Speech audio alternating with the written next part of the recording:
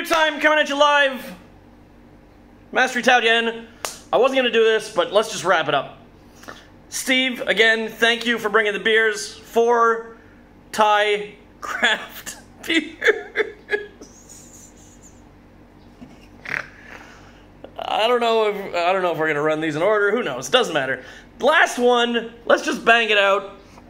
Siam Weizen. So I tried the passion fruit Weizen. Now we're just doing the regular Weizen. Do you think it's going to be better? I don't have high hopes. 4% alcohol by volume. Cheers selection. They talk a lot on these. The cheers selection. Sorry, Steve. Thank you for the beers. The cheers selection range innovates Thai beer by combining internationally recognized brewing standards and signature Thai ingredients. So what's the signature Thai ingredient in this one? We wonder. In Siam Weizen beer, internationally sourced wheat, malt, and hops meet Thai lime. Lime? Lime? You put lime in your beer? How innovative! To create a giant wall of flavor brewed in the style of German wheat beer. The Giant's Mask. Oh, a giant wall, giant mask. Oh, we get it. Oh, we get it. We get it so much. The Giant's Mask is an ancient Siamese symbol of power. Sometimes if you turn it towards other beers, you'll see them tremble in fear. Fuck off! Look upon my mask, ye mighty, in despair. Fuck off! Other beers will tremble in fear. Sorry.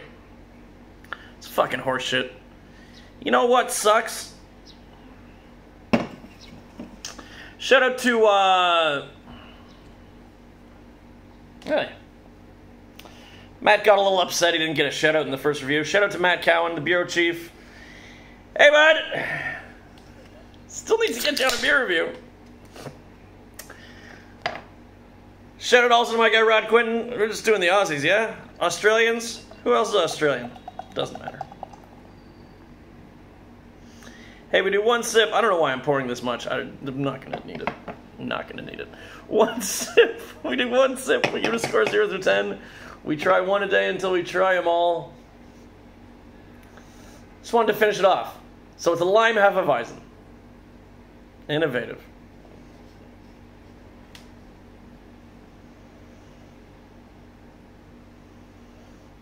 Doesn't really smell like lime. Doesn't really smell like much anything. Pretty neutral. Maybe it'll be really good.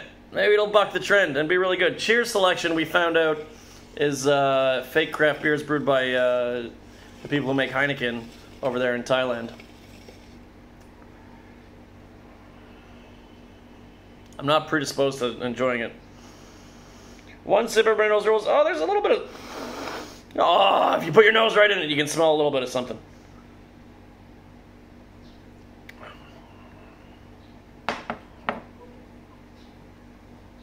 It's better than the passion fruit.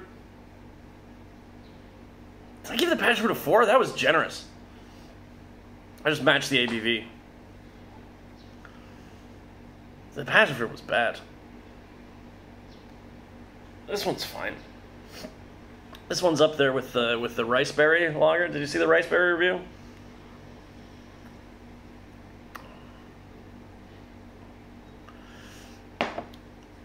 Not much lime, like a little bit on the finish. It's a beer. It's definitely better than the. Oh, maybe it's better than the riceberry. Could I drink this? Am I actually gonna drink this?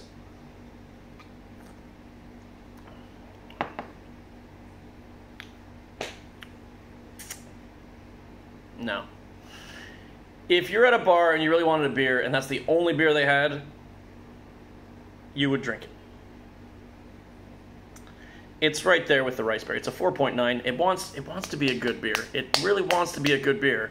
It's just not. And thus marks the conclusion of Steve Black Chronicles. We had some lows and we had some more lows. But Steve, you were great. Thanks for bringing the beers back. And if, from what I understand from the comments by Matt, Steve, it doesn't sound like you're a big craft beer guy, so maybe I'll get you on some craft beers that I like. We'll try to do that. I'll come out to D7 sometime. Till that day, then. That's a review.